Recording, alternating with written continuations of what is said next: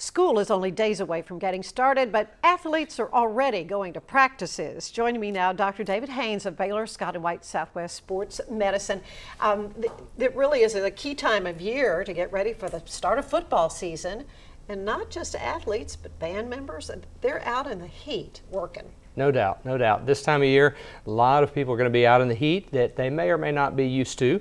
And so we want to do everything we can to help people understand what they're getting into and how they can prevent injury and what to do, you know, if the injury occurs. Well, one would hope that the band leader and all the coaches, you know, are monitoring, watching closely how these kids are doing in the heat. Yes, it's definitely been a focus recently. In recent years, a lot of awareness about heat illness, heat injury, protecting kids and fans, and preparation for preventing these type of injuries. A lot of that has been a focus much more in recent years. Of course, hydration is a very important thing.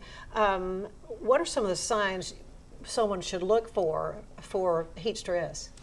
Well, heat illness is a spectrum, so minor dehydration would be, obviously, you'll have profound thirst. You'll want to be looking for hydration. In that situation, you progress to heat exhaustion and, in worst cases, heat stroke. So if you're getting into trouble, the things to look for, someone is going to have nausea, they're going to be sweating profusely, and if that continues and they don't get out of those conditions, then they can move on to what we call mental status changes, confusion, delirium, nausea and vomiting, and even the loss of sweating. So warm, flushed, dry skin can be a sign that, you know, this is a heat stroke, which is a medical emergency and needs to be addressed immediately. Important things to look to as we're getting ready for the start of football season. And of course, here in Texas, we know it can be very hot to sit in the stands and, you know, watch the game even. That's right. So preparation's key. So preventing dehydration and heat-related illness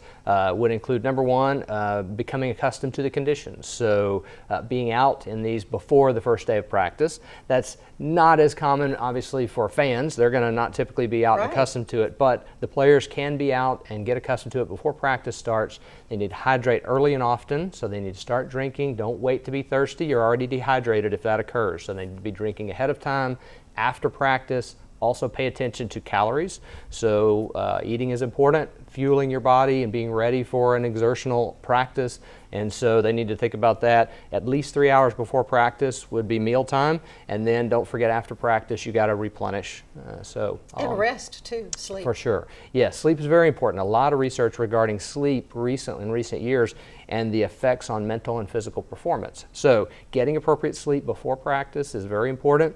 The other issue that can be helped with appropriate sleep is fatigue. So a lot of physical injuries can occur in a fatigue state. So preseason conditioning and appropriate rest to avoid that fatigue as much as you can. That fatigue's part of practice, but, you know, avoiding as much as possible can help prevent injury. All important things to think about. How can folks get in touch with you to learn more?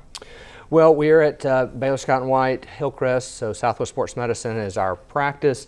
We have a website, swsportsmedicine.com. There's a lot of educational things on there about injuries and information to contact us, obviously, by the website, or you can always just call 254-741-1400.